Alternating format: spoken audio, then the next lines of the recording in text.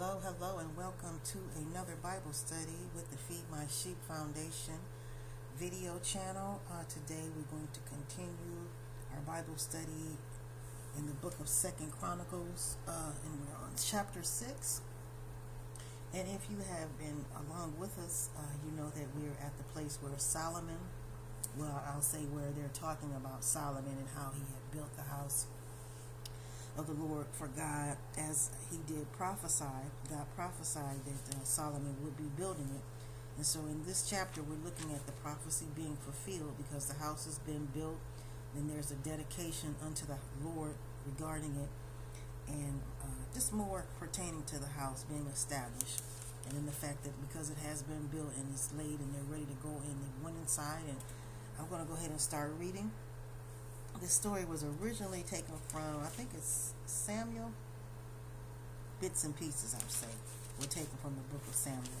Okay, so it's a pretty long chapter, but they're going into the dedication of the house of the Lord. And now that the house has been built, the congregation is coming in. It's very delightful in what they're doing as far as the house. So chapter 6, 2Chronicles, starts with Solomon said, "The Lord has said that he would dwell in thick darkness.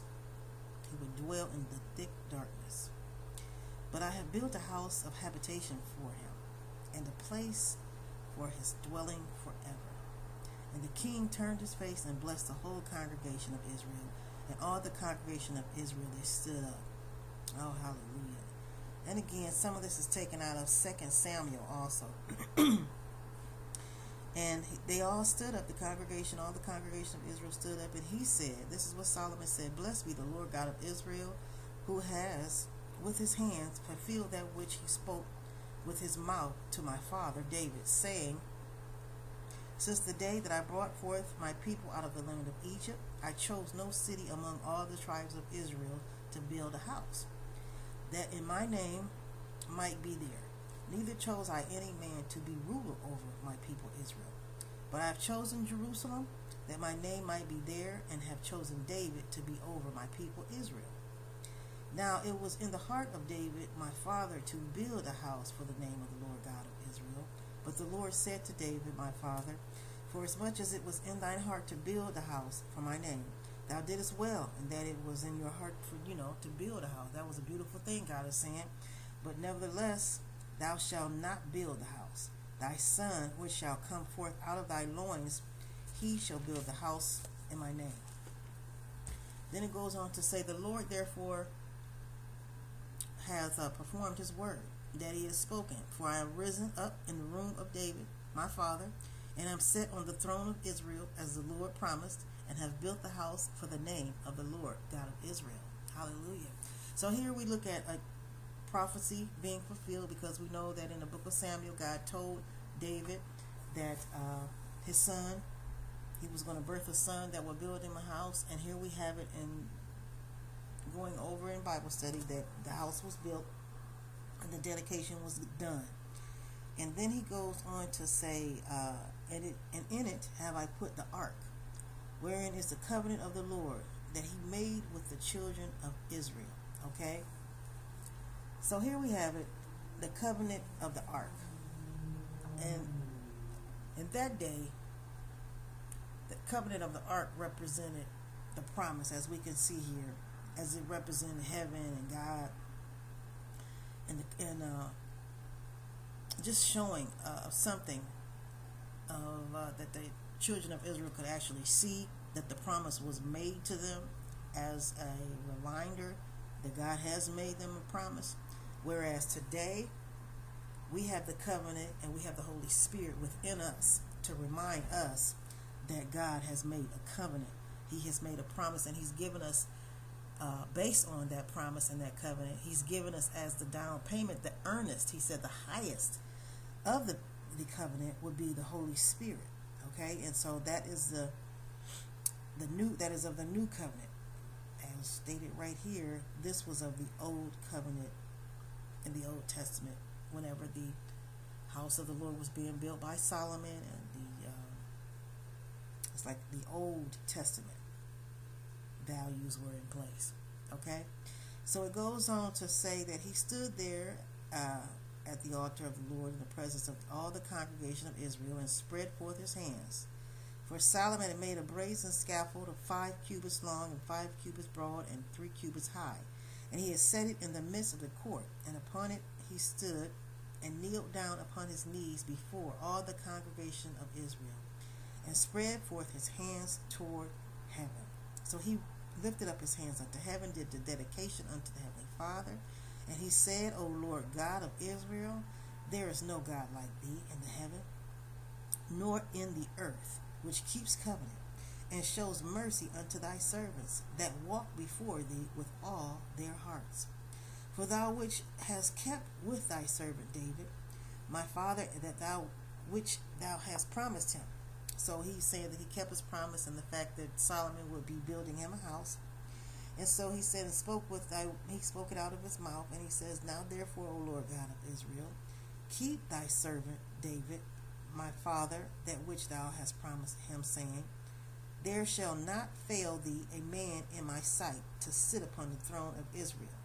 So he's petitioning God to help him to not fail, basically, and I truly agree with him on that, because he doesn't want to disappoint God, although he did do some disappointing things, but nevertheless, he's still King Solomon, and he was the baddest, one of the baddest, I'll say, over in the Old Testament.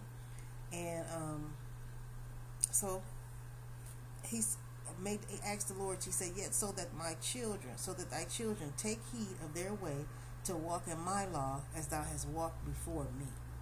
Okay, and then he says, Now then, O Lord God of Israel, let thy word be verified, which thou hast spoken unto thy servant David.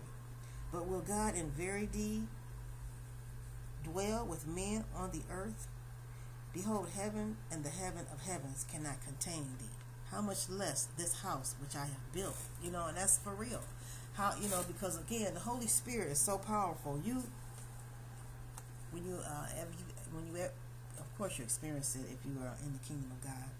But when you have experienced the Holy Spirit, and it's the presence of the Holy Spirit, and how powerful it feels just to be in God's presence, and you come out of his presence, but you don't walk in his presence 24/7. I mean, you walk with the Holy Spirit. We walk with the Holy Spirit, but to encamp in his presence, and that's what he's talking about right here.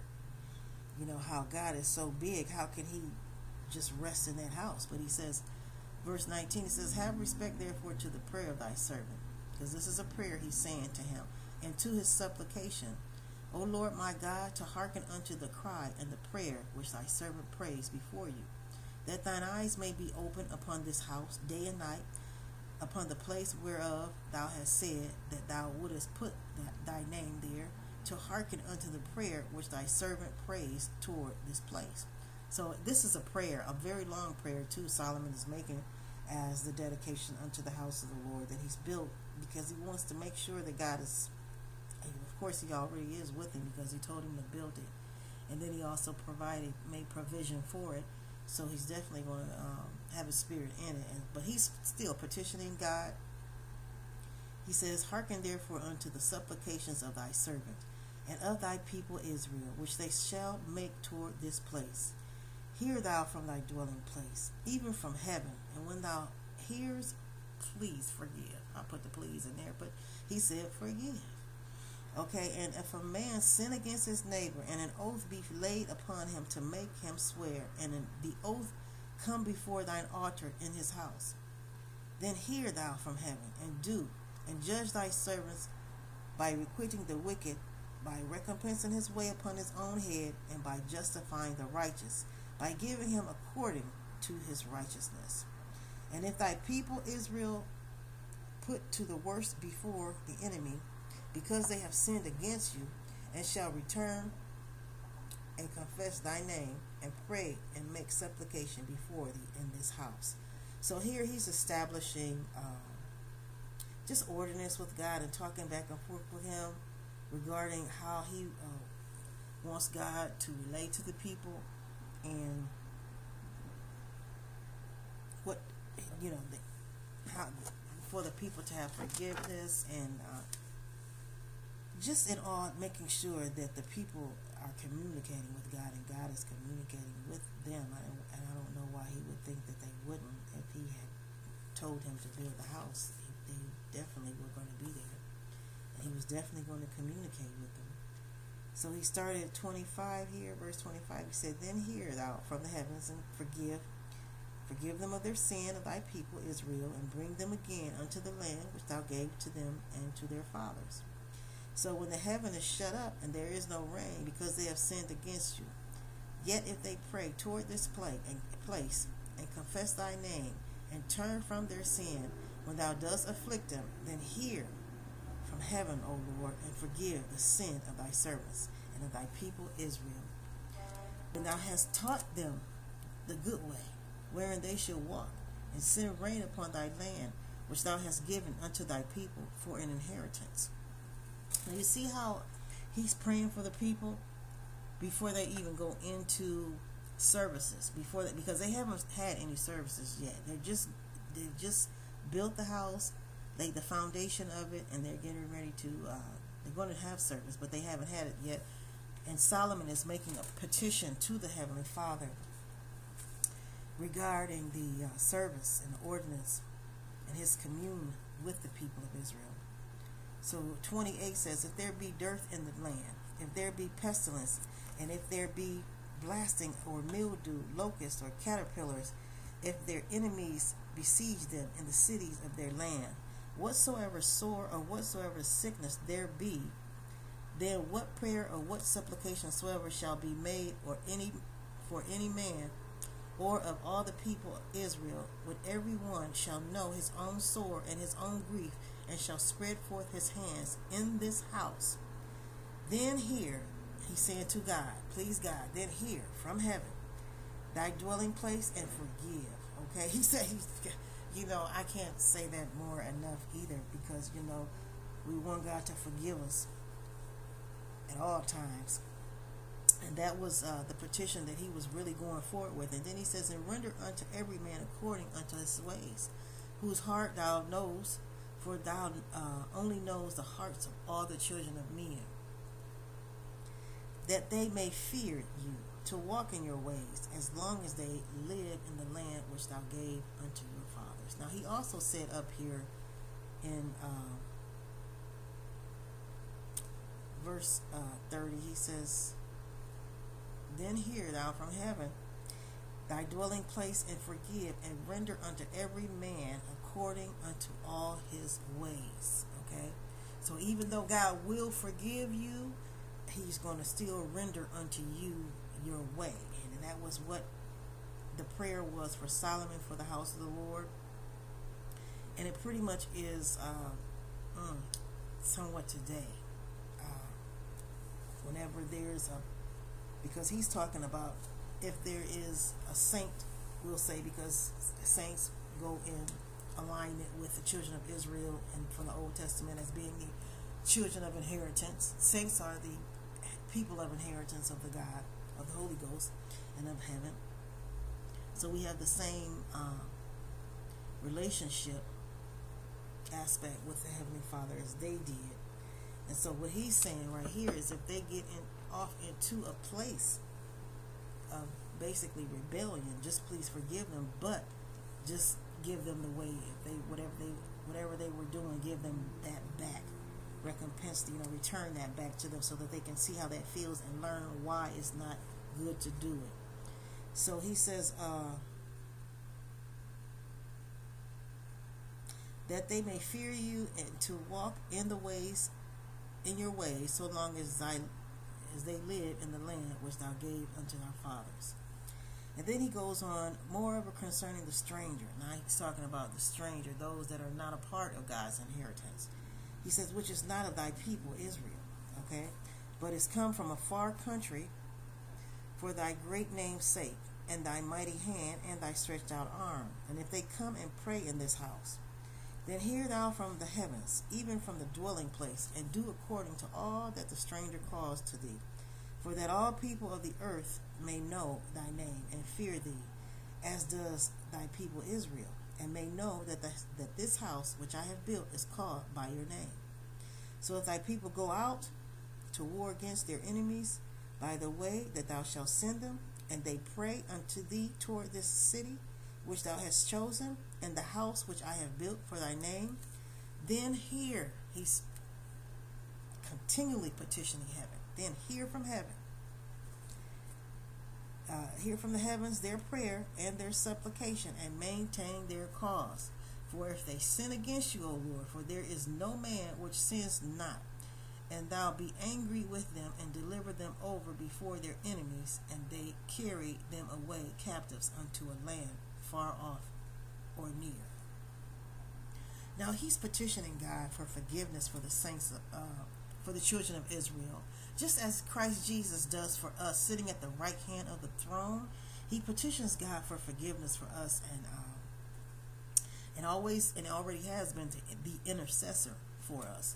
So that's what we're taking a look at here, as a sort of like a similarity to the relationship with God. Again, because in this chapter we're looking at Solomon, who's representing the Spirit of the Lord, the Holy Spirit representing God. And then we have the house. We know that that's representation of the house that we become in the Lord, because we become the house of the Lord because of the Holy Spirit. And so now he's petitioning God, okay, regarding that house, and what to allow and what not to allow in the house, and how the house should be prepared, and how it should be set up, and how the congregation should come in and worship, praise and worship him. So let me finish the chapter here. It says, so if they, because this is a great prayer that he's praying for them. And again, it just reminds you of the fact that because Jesus Christ is our intercessor, he does the same thing. And just as many of the leaders of the children of Israel in the Old Testament did, they did pray for the children of Israel, just like Moses, Aaron, and those that got Joshua, certain Old Testament leaders that God had placed over the children of Israel to lead them and guide them. They would continually pray for their people, just like today pastors pray for their flock. And you know, they're responsible for the teaching to their flock, and so that's what Solomon was doing right here. He was petitioning God on behalf of the children of Israel. So he says, verse 37, yet if they bethink themselves in the land whither they are carried captive, and turn and pray unto thee in the land of their captivity, saying, we have sinned, we have done amiss, and have dealt wickedly.